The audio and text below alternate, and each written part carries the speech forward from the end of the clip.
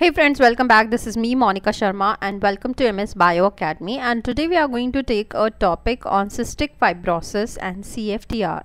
Okay, so what is this CFTR? CFTR is basically a protein which is being coded by one of the genes. So what is that CFTR protein is, and what is that gene that we are going to cover up in this particular video?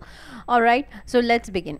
So what do you mean by cystic fibrosis? Cystic fibrosis is basically an autosomal recessive disorder, and this is mainly a disease disorder which occur in the lungs mainly, okay, and also intestine, all right, then liver, kidney. So the epithelial lining of these organs is getting affected by means of a cystic fibrosis. So what happens in the cystic fibrosis is actually there is a cystic, as the word suggests, it means some fluid kind of sac is there, okay, fluid filled sac, and fibrosis means some connective tissues, okay, connective tissues are being formed. So here what happen is, normally this is a cell, and let's suppose this is an epithelial cell, and what happened, these epithelial cells, when the secretion will go outside, so that secretion will form a mucus. So mucus contains normally water in them, okay, so that's why they are very thin, okay, they are thin in nature. So what happen is, like for example, if we consider the lungs, in the lungs, if we talk about it, there is a epithelial lining contains the cilia, and the movement of these cilia is very much essential for these mucus to flow, keep on flowing, okay, so that this mucus can whatever bacteria is trapped in this mucus, they will also be removed from this lungs by means of a ciliary movement. So that's why the mucus movement is very much essential by means of cilia. But what happen, sometimes there is this mucus becomes very thick. Alright, so that means the water content has been moved inside the cell, and this mucus has become very thick in nature. Now due to the thickness, what will happen, it will become very heavy, so the cilia will not be able to move them in a normal way, and this may lead to a deposition of mucus layer everywhere lining the epithelial cells of the lungs, intestine, liver and the kidney. And this mucus, then since we said the mucus is mainly what it do, it trap the bacteria here. So the bacteria this will keep on increasing here, okay, the bacterial population, and this will lead to a certain kind of a bacterial infection or secondary infections, right? So this condition is known as a cystic fibrosis. So this is what happened in the cystic fibrosis, and this is a very serious condition, okay, so because this may lead to various kind of a respiratory congestion, and or maybe some as I've said, bacterial infection may lead, which may degrade the epithelial layer of these organs or the tissues, right? So this is certainly a very dangerous situation, right? Now why this cystic fibrosis, how does this cause, what it leads that this thing happens? So as I'm saying that this is a autosomal recessive disorder, that means some kind of a gene is responsible for this particular disorder. All right, so that gene is known as the CFTR gene. Now there is a gene mutation happens in this particular gene, which is the CFTR gene. So if this is a chromosome, all right, so on the long arm of the chromosome, and this gene is present on the chromosome number 7. Alright, the CFTR gene is present on the chromosome number 7, and that too on the long arm of the chromosome number 7. So the position of this gene on the long arm of the chromosome, you can just memorize that it is Q31.2. So this position where the CFTR gene is present in the chromosome number, that is Q31.2, and if there is certain kind of a mutation happens in this gene, so this gene will lead to the condition which is known as a cystic fibrosis. Now why is it so? Again, why this mutation lead to a cystic fibrosis? Because this gene is actually responsible for coding a protein which is known as a CFTR protein, the full form of which is cystic fibrosis transmembrane conductance regulator, okay, very big full form, right? I know. So this is one of the protein which this CFTR gene is going to code. What is the role of this CFTR protein is that it is present as a transmembrane channel in a cells. Okay, so if this is the epithelial cell, one of the epithelial cells, so they are present in the form of a channel, transmembrane channel. That means it is embedded within the membrane, cell membrane, and they act as a channel for movement of the chloride ions in and out of the cell. So they are basically involved in the chloride ion channel, you can say. Now why this chloride ion channel is very much important? What happen is this cell should have a channel so that these chloride ions can move and out of the cell. Now I have told you here that the secretions, these epithelial cells which they are going to secrete, this will form a mucus. Now mucus is normally a thin in nature. Okay, so if this is the mucus which is being formed, this is normally thin in nature, that is the water is more in this. So this is actually a normal condition which is required. But what will happen if, let's suppose there is a mutation happen in the CFTR gene in chromosome number 7, and this may lead to a formation of wrong formation of the CFTR protein.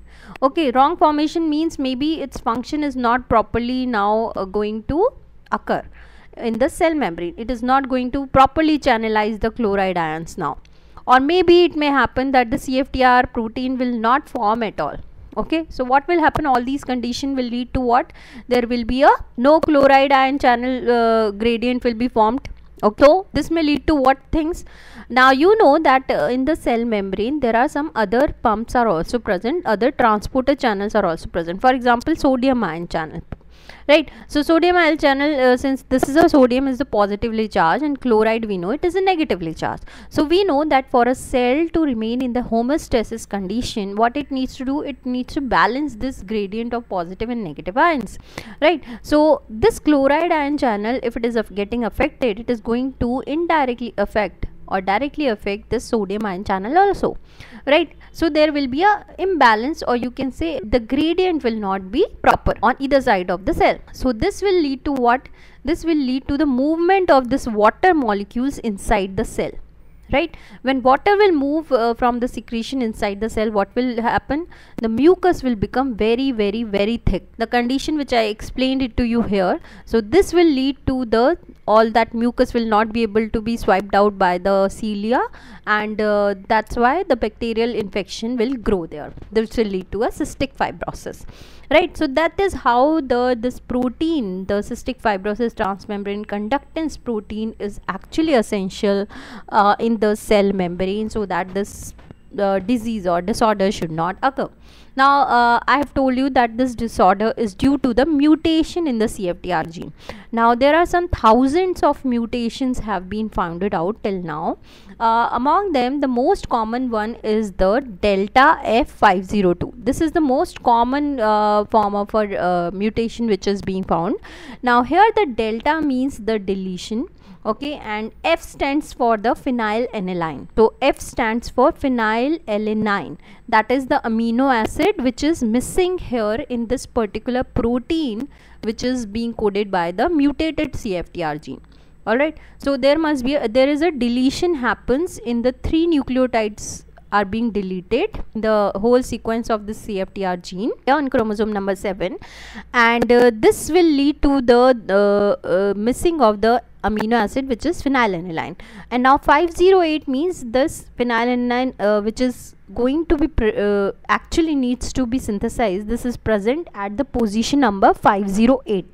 Okay, so this 508 amino acid is missing in case of a mutated delta F508 kind of a mutation which happens in the CFTR gene. I hope till now this is clear.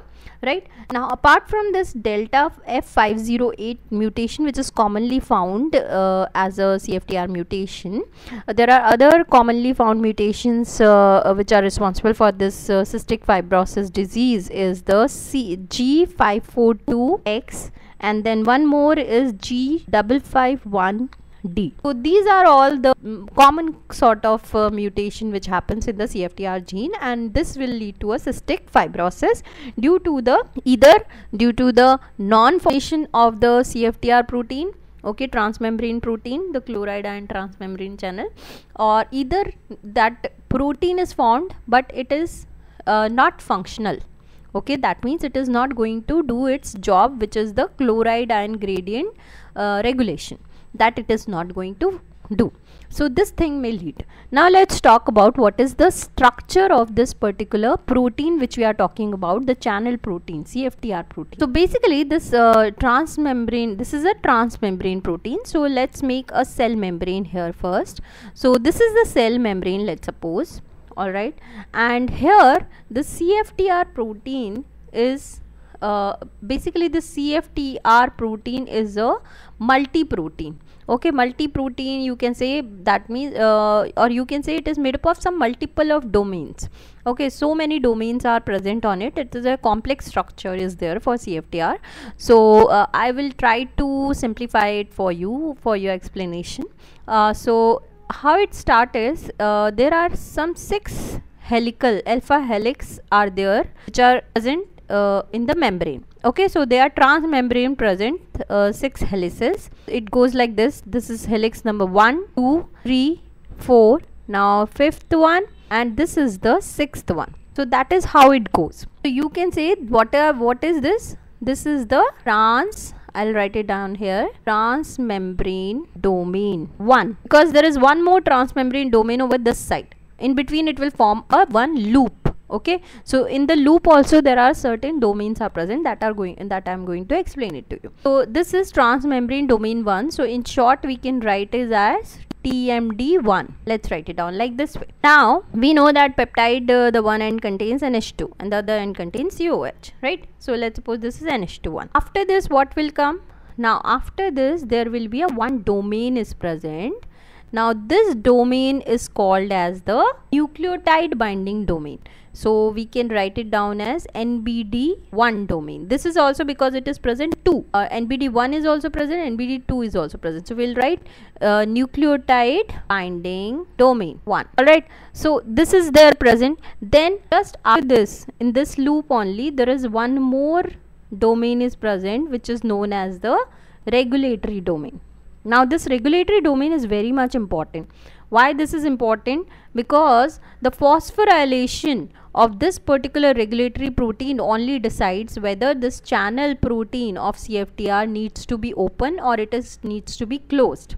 Okay, so it entirely depends on this domain, which is the regulatory domain. So next after this, what is present? Next after this is again this 6 helix thing. It's transmembrane domain 1 with a 6 alpha helix. So 1, then 2, 3, 4, then 5 and 6. Like this it is present. So this is a complete transmembrane only. Okay, they are embedded in the membrane. See it like this. This is actually a complete thing. This is a membrane is complete. Alright, so this channel is present over here. Now after this what it is present? So this we can say this again as the same transmembrane domain 2. Now we can write it out down as TMD2. Now after this there is a one more domain is present which is the this one. So this is NBD2. Okay, so nucleotide binding domain 2 is present over this side. After this there is a one more is present which is PDZ domain.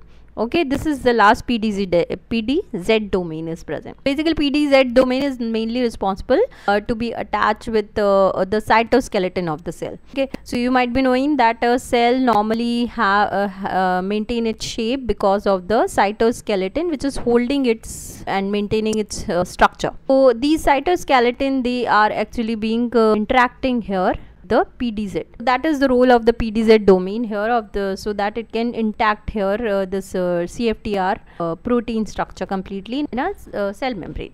This is the basic structure of the CFTR protein. Hope this is simplified to you now. See, now what will happen, how this CFTR is channel is open and closed, how it is being activated and deactivated. Activation, as I told you, this regulatory domain is very important here. Only when this regulatory domain is being phosphorylated, alright, when it is phosphorylated by means of an enzyme known as protein kinase A. Okay, so here what all enzymes are involved in this? Let pKa and pKc. So these are the two enzymes which are going to come and phosphorylate this regulatory domain of CFTR. And this is phosphorylated, then this channel is being activated. The activation will lead to what? Bring this NBD1 and NBD2 closer. Okay, so this will lead to the activation and the channel will be open then, and so the chloride ions can move inside and outside.